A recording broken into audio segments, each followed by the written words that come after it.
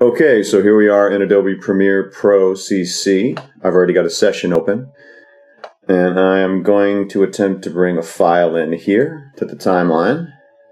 And as you can see, there's no video. There's only an audio track.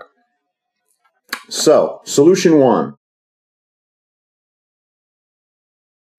Solution one is basically to clear the Adobe Media Cache, which I'll show you how to do. You go up to Edit, then down to Preferences, and then highlight Media Cache, and that opens a window, a dialog window, that you can then use to delete your media cache.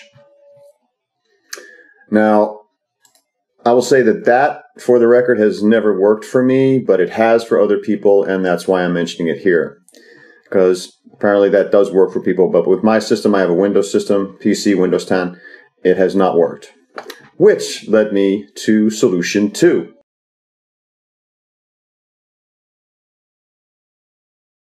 Solution two, you simply right-click on the file in question and go up to New Sequence from Clip. And lo and behold, there's our video. Okay, then what you want to do is highlight that, hit Control-C or right-click and copy, go back to your original sequence, and our other file is still in there. Go to an open place in the timeline, Control-V in Windows, paste, and we now have the video in the previous sequence. Now this has worked most of the time for me. It was very, very useful, saved me a lot of time, until it suddenly did not work anymore. And when I went to create the new sequence, it didn't transfer the video into that sequence. It just brought the audio into the sequence, which led me to solution three.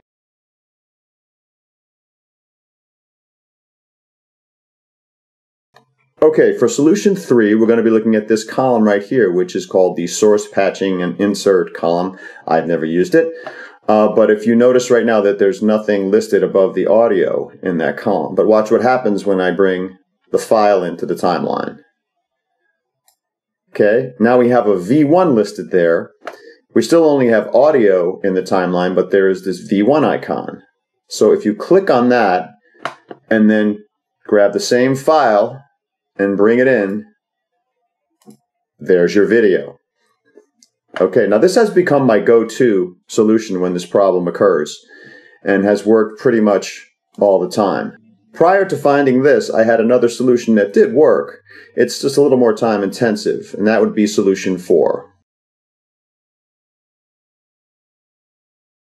Okay, so solution four involves a file conversion, which means just basically taking whatever file you have, your MP4 or your MOV file, and converting it either to another format or to the same format using a different codec that Adobe Premiere will understand better or will accept. Now this worked for me. As much as I can, I'll try to use free resources, and for converting, I use this program, which is called VLC Media Player, because it has a great file converter program built right in.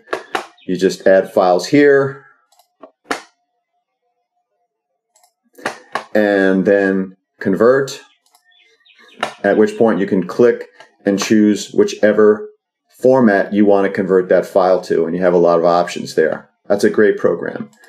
Works very well. I actually had an MP4 in the situation that Premiere would not accept. The video was not displaying. I reconverted it using VLC to an MP4 using their codec. Then all of a sudden, Adobe Premiere was perfectly happy with it. So that does work. So there you have it. 4 solutions for resolving the problem of no video displaying in Adobe Premiere. It's a bug, a glitch in the software. Adobe should get around to fixing it at some point, but until then, I do hope this helps. If you like this video and would like to see more like it, please don't forget to subscribe and or follow. Smash that notification button, hit that like button, and leave me a comment down below. It really does help for the sustainability of the channel. Thank you for watching, and stay safe.